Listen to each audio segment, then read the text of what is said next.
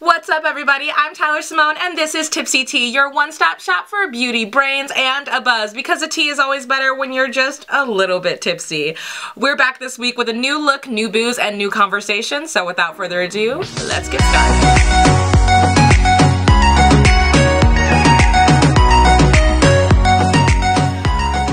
So this week you voted and we got this cute little cloud look. It matches my nails. I picked two blue looks because I just got these blue nails and I'm manifesting spring with the bright colors and the pastel. So we're gonna manifest spring with this look. It's also really just dreamy and I haven't done anything I think super creative on this channel yet. So we're gonna give it a shot.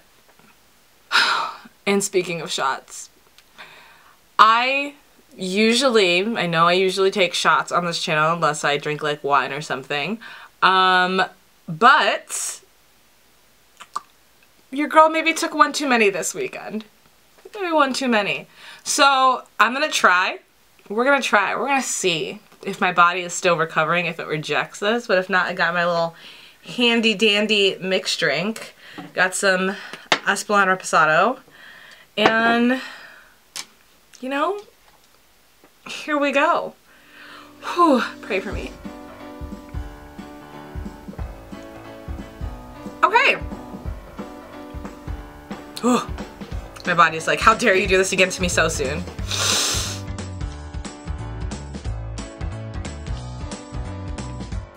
For the sake of my well-being, we're gonna keep it at that 2 shots and just, you know, keep refilling this little mix bad boy.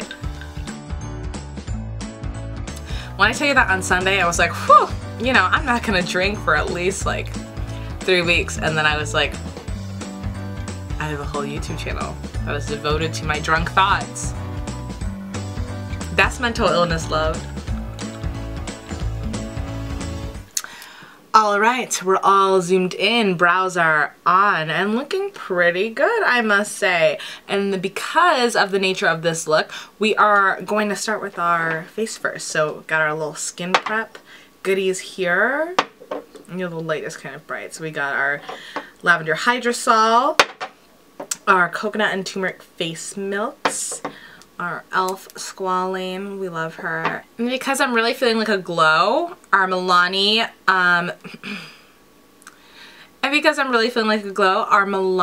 Skin Enhancer and Mint Melt Cooling Primer. I am obsessed with this primer. It is so much better than the Milk Gripping Primer. I can't even believe. I like this one and the Urban Decay Gripping Primer.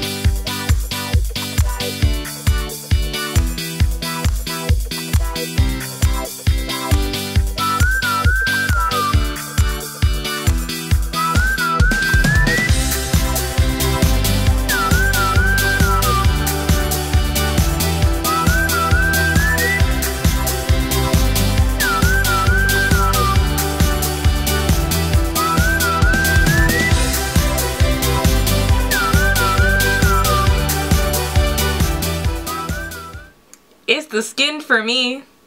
It's the glow for me. Period. Oh my god. See, this is why I don't be wearing no foundation in the summer, because you're kidding. It's Monday, February 22nd that I'm filming this. I'm going to say the date just because things change so quickly with everything that's happening lately. It's all changing so rapidly that by the time I post this, some of the things I'm saying could not be accurate or could have changed or whatever else, and I don't want y'all coming for me being like, but. Today's Monday, okay? This is just from, you know, the things that I have been updated on by NPR and the things I've been reading and, you know, all of that. I'm also not a political commentator, so if I am wrong, I am always open to suggestion, or not open to suggestion, tequila, open to correction, and suggestion on better sources. Okay, now that I got my little disclaimer out of the way, I am really frustrated with this whole, I guess, culture of making everybody our savior. Or like, I love, I guess, like, stan culture because I feel like it gives a lot of people the attention that they deserve. But we've taken it too far in some areas, right? Like, hearing people be like, oh my god, mom and dad, to pictures of Joe and Kamala, or being like, oh my god, like, Joe, we stand, like, follow, I'm over the most basic things. No. No. Kamala and Joe are not your mom and dad. They work for us. And they should be putting policies in place that help us. And Democrats have this, like, complacent mindset of being like, oh, great, I voted, and now I'm done. And now I just wait until the next time I can vote. And it's like, but, do you not see that that's how we got to where we are now? No? Okay, bet. Like, realistically, I don't mind, or I mean, I do the same thing where I'm like, oh my god, mom and dad, like, oh my god, I love this person, or, you know, whatever else. But I feel like doing that with political figures just gets into a weird, dangerous territory, and that's why we don't hold anyone accountable. Like, I feel like that's why people didn't hold Obama accountable, and I loved him. And by people, I mean his supporters. There were obviously people who were everything that he did were being like, oh, what, oh my god. Because they just didn't want, you know, a black president.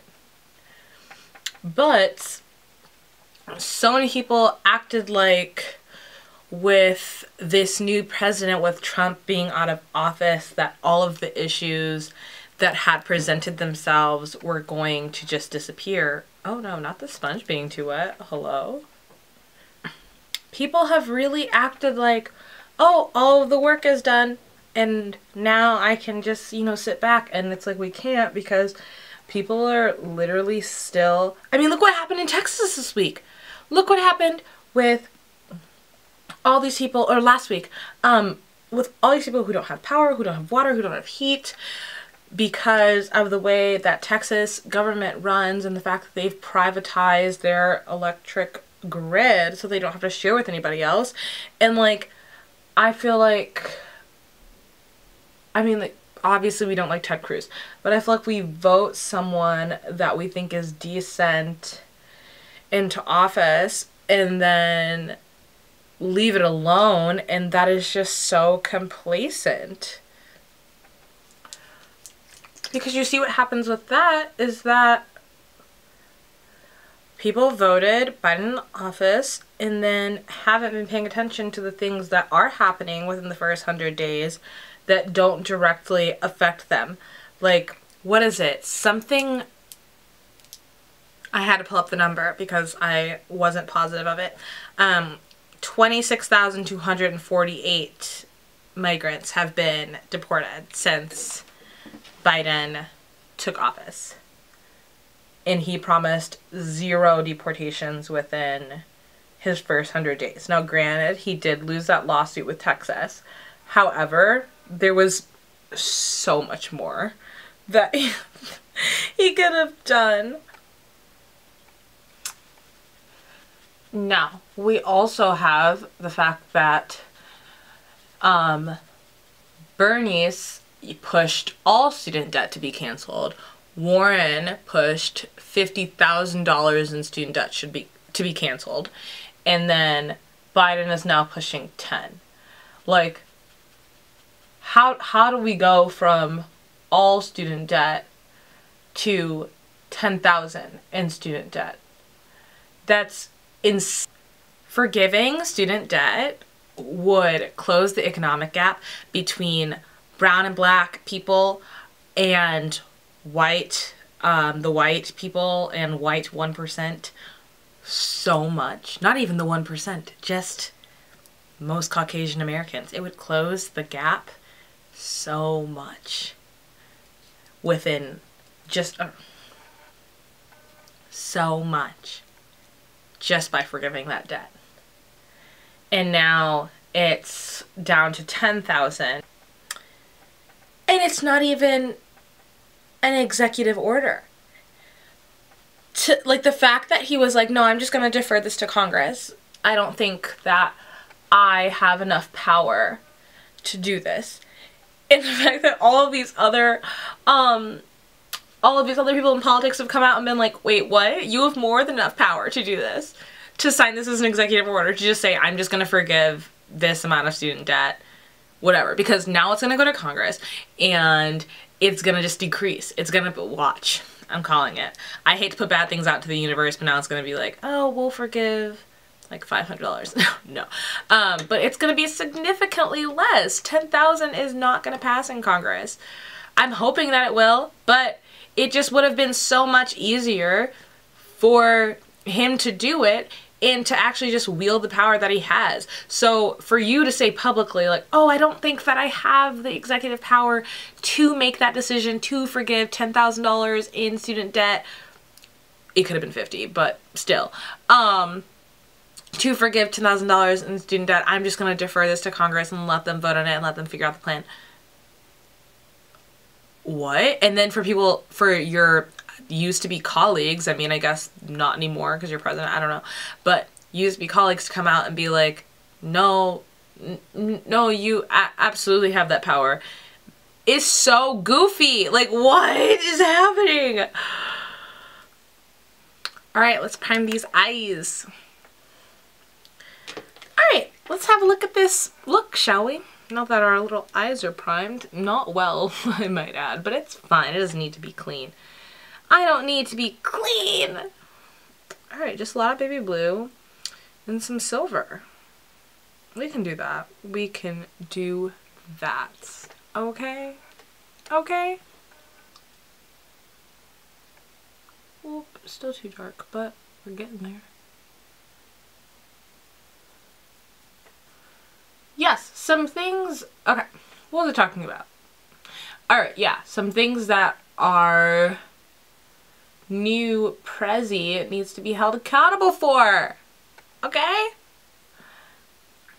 We need another stimulus. Realistically, we should have that $2,000 stimulus retroactively for freaking every month that we've been in quarantine. But I think everyone's kind of realizing that that's not going to happen. Now they're arguing over $1,400, and I think that means that's the same thing they've been arguing on, but Biden's still pushing for it. Every day I read the little news updates, and it's like, here's what's happening with the stimulus, or the possible stimulus package. And I know the entire package that's being proposed is $1.9 trillion, and that is for the for unemployment, it's for unemployment, it's for COVID vaccine, it's to reopen schools, and it's to give stimulus checks as well. And I think there might be one thing that I'm missing, but tipsy brain, what can I say?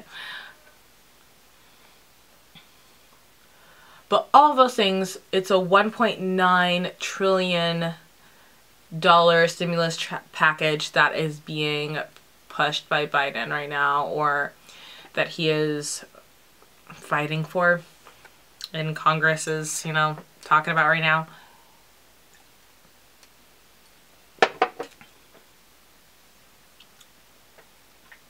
However, that does not include retroactive stimulus checks, and it does not include, oh, SBA. SBA was the other thing. It was not SBA loans, but it was Small Business Association. It was for bailout for the small businesses, which I do love. But yeah, I wish in that stimulus was money that was coming past, you know, a stimulus check, because not everyone is on unemployment and not everyone can be on unemployment, but they were still hit financially by this pandemic. And I know, who was it? It was Bloomberg, I believe. Correct me if I'm wrong in the comments, always. But it was Bloomberg, I believe, who was like, well, no, it wasn't Bloomberg. It wasn't Bloomberg. It was, oh my God, I'm going to find it. I'm going to find it because I want to be correct in my source. It was Steve Scalise. Steve Scalise. I don't know how you say it. Whatever. Irrelevant. He was the one who was saying that he was like, this money is still sitting in like our bank account and people's bank accounts from this stimulus, and we don't need to give out another one. And we're like, wait a minute. Wait a minute. Who cares? People's savings have been hit. People's businesses, people's jobs, people's just whole livelihoods and well-being have been hit by this pandemic. If money is sitting, why is the GOP so concerned about the money sitting in other people's bank accounts? Like, if you are not a person who hoards wealth, like a trillion, like a Jeff Bezos, like a, you know, someone of that stature who just doesn't, I mean, I guess Jeff Bezos is trying to give a little more lately, but you know what I'm saying. If you are not someone who hoards wealth, then what does it matter what money is sitting in your bank account? Especially because most people who are struggling are poor and middle class Americans. Like, I don't make it make sense. I love Real Technique brushes. They just feel so soft all the time. They have such, just, I don't want to say like a formula. I was gonna be like, they have such a good brush formula, but they just have such good brushes. They're so soft. They never make me itch or feel my skin feel dry or break out, and that happens with some brushes, but these are amazing. Yes, ma'am. That's what we want. Yes, ma'am. Yes, ma'am. Okay. Yeah, I am so frustrated about this change of heart or whatever on student debt and the stimulus taking so long and it not even being really the stimulus that we've been looking for, and just the way the whole situation has been handled in general. I mean, COVID, on top of the, you know, what's happening in the southern states with their power grids and all of that stuff. It's just all of it, like, it is really proving that the government is not prepared for anything except for war. Someone pointed that out in a brilliant Twitter thread. I love Twitter. That I was reading earlier this week, and it was true. The government is not prepared for anything unless it's war. Not a pandemic, not power outages, not energy shortages, not a thing. Unless it is to nuke somebody, to invade a country, to do anything along those lines, we can't make any decision in 48 hours or in a timely manner that suits the American people. Like, it's so frustrating. And it's so funny because like tax season is coming around right now, and one of my friends was like, you know, I owe like this much in taxes and I wouldn't mind paying them if I thought my money was going somewhere good. And I'm like, you know what? Facts. There's facts. Like, no one would mind paying taxes if they felt like they were seeing the money they're paying towards you know, the IRS, the government, if they were seeing it reflected in the decisions, if they were seeing it reflected in like decisions that fit them, especially with middle class and poor Americans paying most of the taxes. Like, don't even get me started. Oh my god. It's giving really minty vibes, which I don't mind, but I also want to layer a little bit of this silver JLarue pigment. I've talked about JLarue on this channel a bunch because I love their glitters and their loose pigment, so I'm just gonna layer it over this little mint color. I also love that it's not a cut crease. I feel like it's so, like, it doesn't have to be as clean because the kind of look it is. I love it. Miss JLarue, honey. Hello? Ah! Oh my god. Ma'am, breathe. Oh yes, just right over top of that mint. Not trying to overpower it, but just for our little cloudies. I'm gonna use this light NYX unless I feel like I need to use my white Suva Beauty eyeliner, but I think a concealer will work better. We gonna see. And then I've got a little fluffy eyeliner brush, and then also this little mini packing brush. Like, it's a concealer brush, but whatever. When I do clouds, I've done them a couple times soberly, and I'm very much not right now. Jesus. And I just like to, yeah, kind of like I'm doing, just kind of dab, and I make sure I get the little arch up top, on the top and then the bottom. I kind of like, if you guys remember doing those little sponge paintings in elementary school, that's what I try to do on my face with the brush. So I just dab a lot, and clouds are imperfect, and so if you try to make it look perfect, then it'll look weird. So I just try to do a lot of dabbing, try to make it look dimensional with some little, you know, tiny strokes on the top.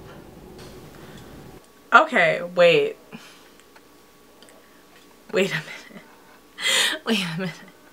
I did that after all this tequila? These clouds, these baby ones, are not symmetrical at all, but I don't care. It's a good look.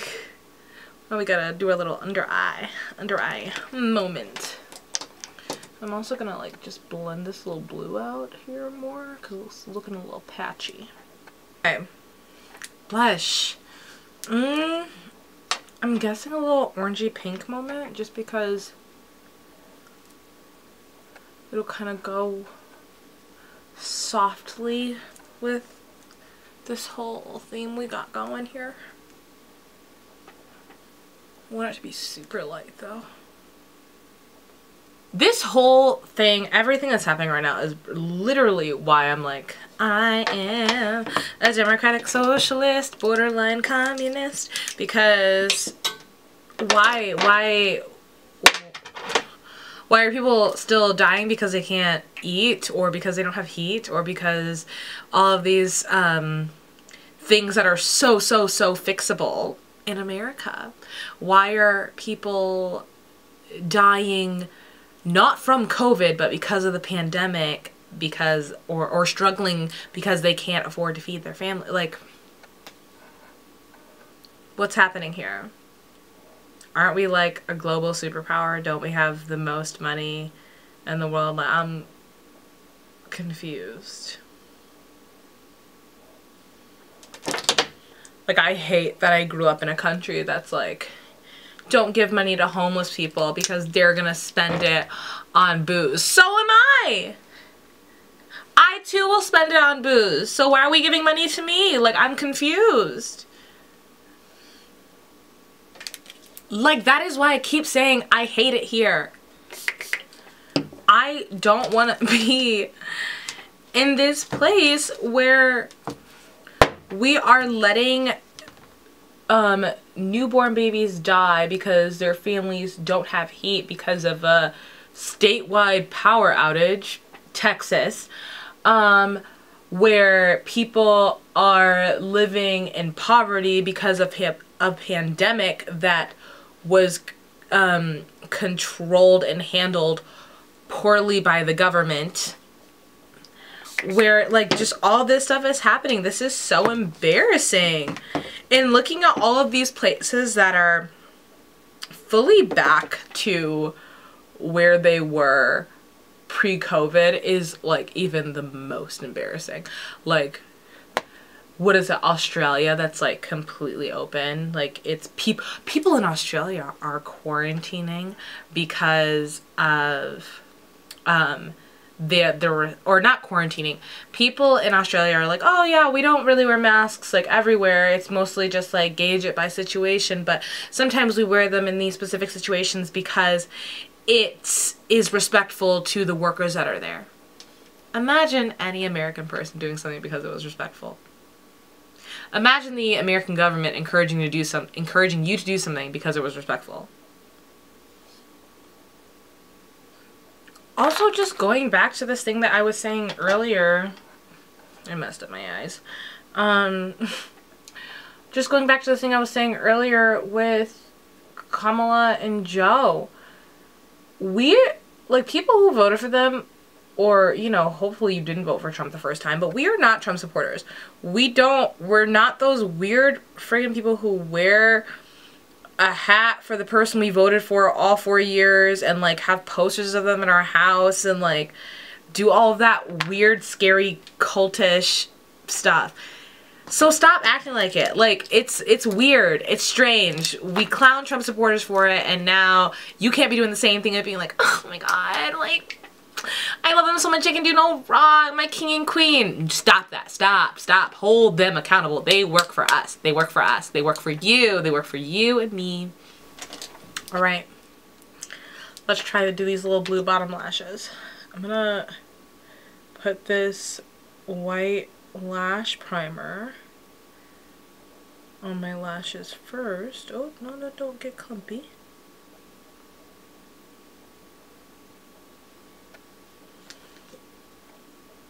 And then I'm going to try putting the blue over it. Let's see how she works.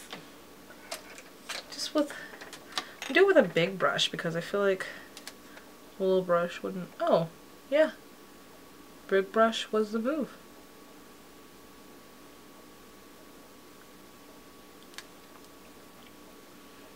That was simpler than I thought.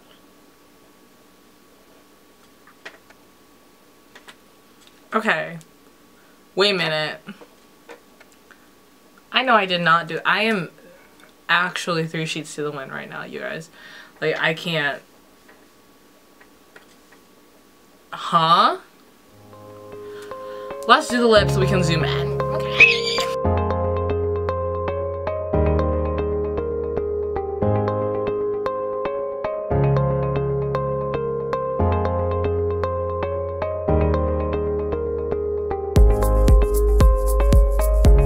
Yeah, I'm not gonna lie, I ate that.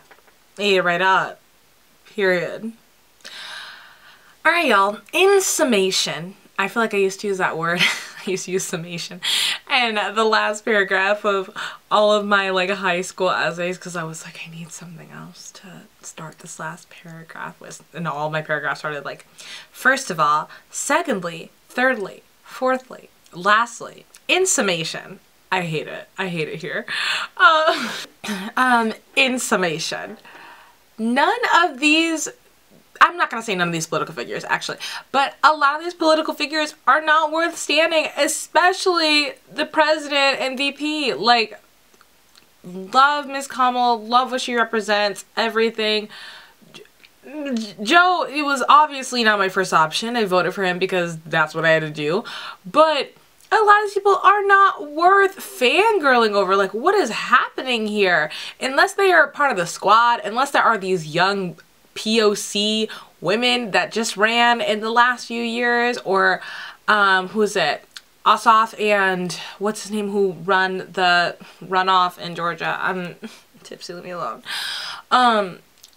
They're not worth standing. And even if you do really like these people, you still have to hold them accountable. That is not, I like can't stop fangirling myself.